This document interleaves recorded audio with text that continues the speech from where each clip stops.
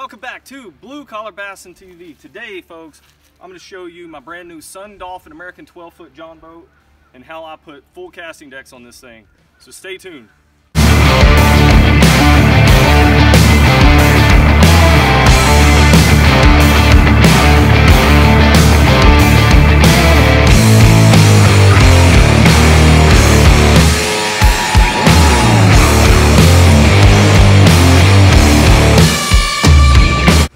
Guys, if you're looking for a John boat to get out and fish this summer, look no further than the Sun Dolphin American 12. If you're like myself, I couldn't find an aluminum John boat anywhere because of COVID, so I had to pick this one up. This one was $550 at Academy Sports. I'll link that in the description box below. But yeah, come along on this journey. I'm going to show you what I did as far as casting decks and making this thing more fishable and to make it more realistic towards like a bass boat type build. Alright guys, so this is going to be an update video to the previous John boat Sun Dolphin build that I had. So it was indoors, I wasn't able to get outside because of the weather, so I'm shooting it outside today. The weather's good, it's 70 degrees, and we're going to break this John boat down and show you what it's made out of. So up here in the front, I'm going to start with the trolling motor setup. So I have a Minn Kota Endura C2 55-pound thrust trolling motor. I also put a custom rudder that I also made. I'm going to make a video on how to make this. This is going to help it steer a lot better since this is the only motor that is on this boat. So if you come down here real quick,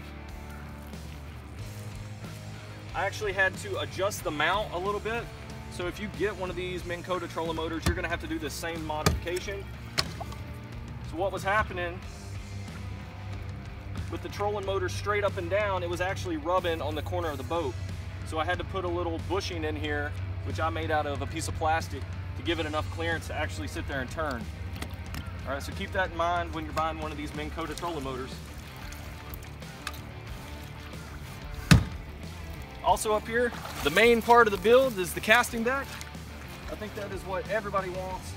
That way they can pretty much mimic like they're on a bass boat, and you can be a lot more efficient when you're fishing. So all I did, guys, with this is I just took some scrap plywood that I had laying around the garage, and I had some mats that I ordered off Amazon, rubber mats. Since this is going to be a river fishing boat, I didn't want to be getting mud all over the carpet and stuff. That's why I went with this matting. Also put a layer of outdoor exterior paint. That way that makes it a little bit more waterproof and it doesn't ruin the wood. There's a lot of little compartments, that way it makes it harder to actually build something. So you have to fill those crevices with little pieces of wood or things to make it more stable. Also have the braces right here that supports the middle of the platform, that way it's not going to fall through. If you have any questions about that, folks, just put it in the comment box below. And guys, this thing weighs 37 pounds. Actually put it on a scale. Okay, the middle floor. With this, I just had some plastic laying around. It's like an old plexiglass or something, but anyhow, you just cut you a template, lay the template down on whatever you're going to use as your flooring, and you just cut it out, folks. And whatever, if you go with carpet, whatever, I went with the rubber matting again. You just epoxy it to it somehow with glue. And this right here weighs 17 pounds. And for the rear casting deck, you can stand on this, by the way, if you're gonna fish 2 people. It's supported also on the sides by these pieces right here, and then in the back it kind of supports the weight with these 2 pieces of wood. Right back here, always carry a spare paddle just in case, you know, the trolling motor or the battery stops. You have a backup plan. And also I'm working on building a rudder for this thing, that way it steers a little bit more straight. Yeah, and that's it. And I just picked up an EverStart battery. It's a 24 group size marine deep cycle battery from Walmart. I think it was around 75 bucks. Also place that in the description box as well. Guys, it has a little compartment right here. You can also stand on it. It has metal brackets right here that support the weight. Yeah, and just added a little handle that was made out of some anchor line that I had. So if you look right here, I also made some accessory additions here. I got some pliers made by Piscifun. I'll place these in the description box as well. These are awesome pliers. They're made out of aluminum, so they're not going to be rusting. And I made a little DIY holder for them. Right, I just connected that straight to the rod holder that is pre-existing on this boat. And then I also have a fish measuring board. Right, that way if you're doing any John boat tournaments, things like that, you can measure your fish. And guys, that's about it. If you have any questions, place those in the comment box below. And all right guys, since we're on a budget, we also have a budget anchoring system here. All I have right here is a simple anchor cleat that you can tie off to a dock or whatever. And I just have that drilled straight into the hull of the boat with just one piece of anchor synthetic rope. All right, so this allows me to fish and also just stop randomly and be able to lift this up.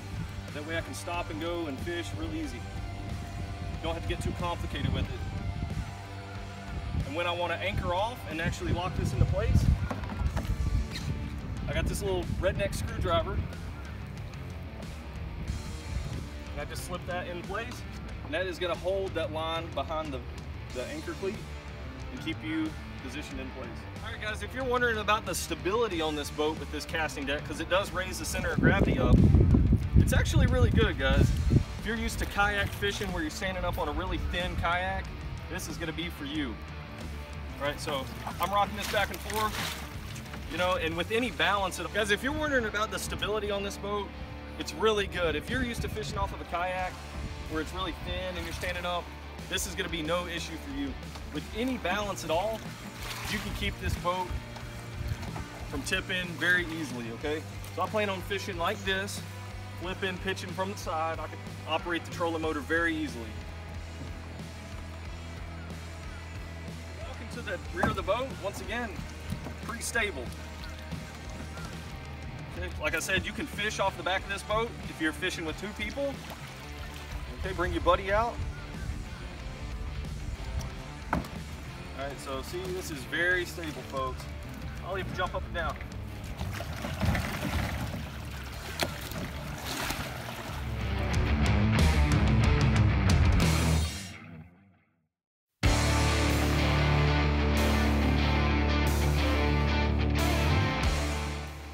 Guys, we're back home. I hope you guys liked this video.